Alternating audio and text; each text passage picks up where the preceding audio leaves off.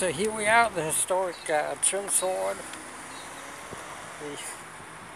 This was the historic part of where TVs were first at Chermside, and we were standing here, well my family was, when TVs were just in this window here. So this is the historic part of the Chermside shops, and that changed it all. Now there was a sloping part to this, I think they fixed it up. And Chermside is good because it's got the Woolies, it's got the Coles, it's got the Big W, Moyers, and all they go in stock. I think it's even got oh yeah, it's hard.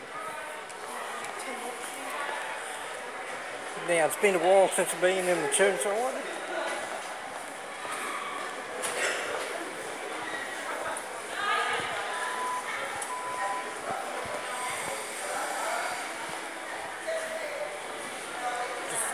Wondering they've added an underground car park, so now I've got to work out where I am.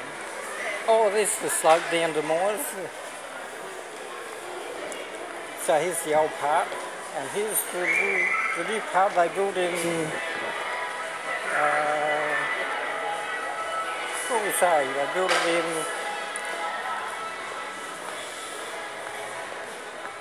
about the late 1980s, I think, and they've kept it in the design.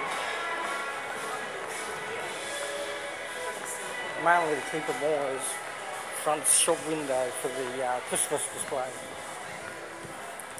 Now it'll take me a while to get to the Lego. I think the Lego's on the top floor. So I'll finish it here. 2 minutes, we're going through the deodorant and the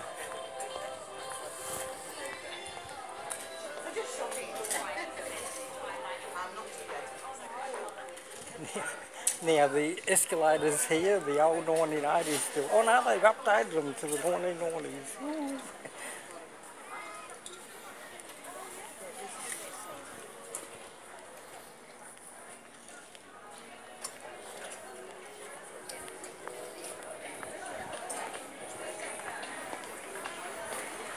We're going up. It's still got the company plaque. Okay, so by the time we get to the Lego, that should be 2 minutes. Well, it's 2:40, 2:50.